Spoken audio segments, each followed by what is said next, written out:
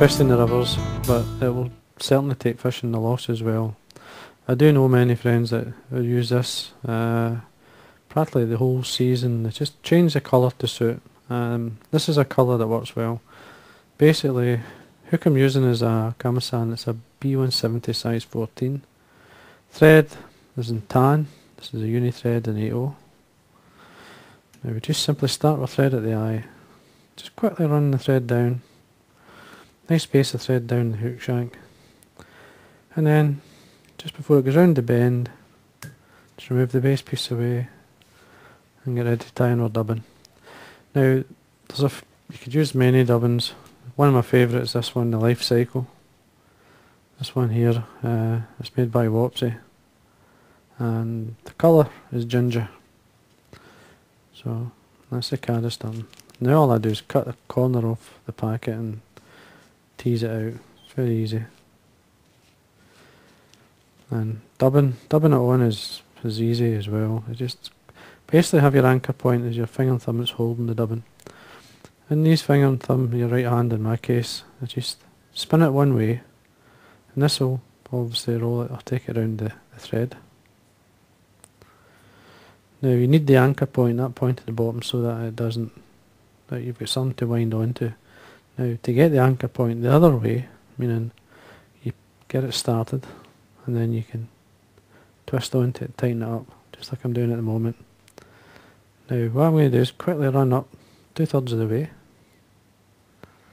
and then come back down, just to form a nice Caddis type shape body, stretching the dubbin out as I go.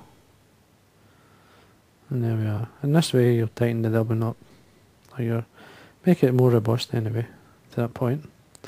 And then you just remove it. Trim away the excess. Now you can rub your fingers through it, which will bring out some of the fibres, give it a more bug-like body. There we are. Now for the wing, I'm just going to use an Elk Hair. Some natural colour. Just bring it out, straight out from the skin. And you want to trim it right close to the skin itself. So when you come in, just trim it right down. Don't trim it halfway up, because when you go to get back some more, these half cuts will just get in the way. Better throwing them away altogether. Now, just roll your fingers, and this will open out the fibres. You want to remove any broken or any fine underfur. There's fine underfur in that. You want to remove that. Now you could use a small comb or a brush or something, but that should do it.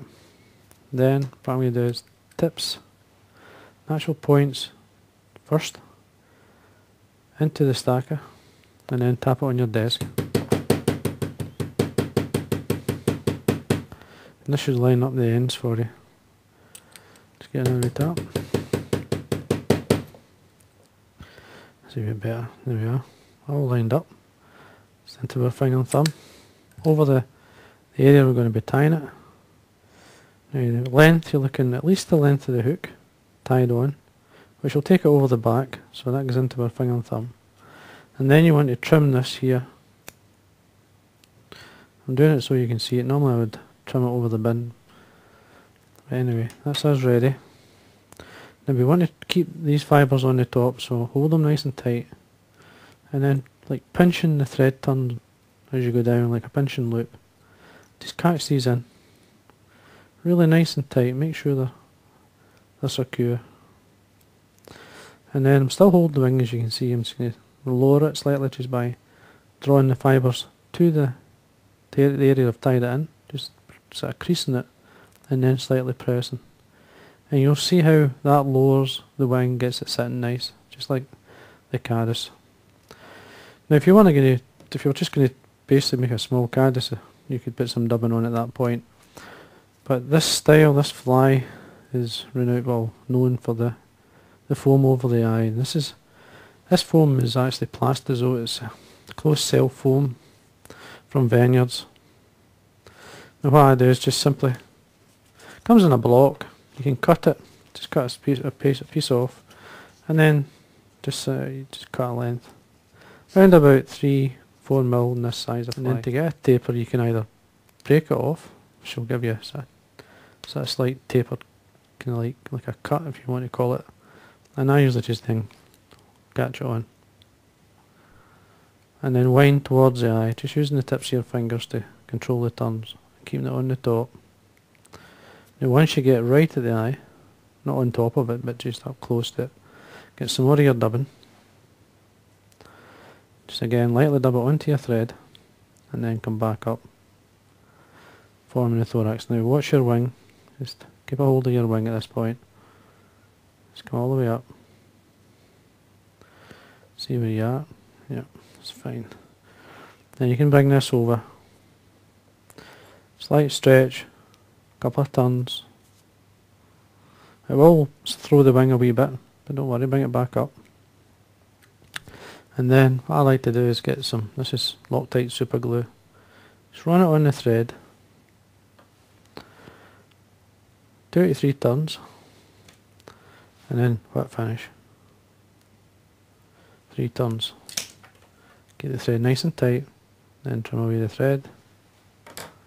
Come up. Straight cut across the back. Just about like a millimetre or so from the tying-in area. And then there we are. And that's basically Roman Moser's balloon Caddis. It's one of the patterns. So just change the colour to suit yourself. Very simple to tie.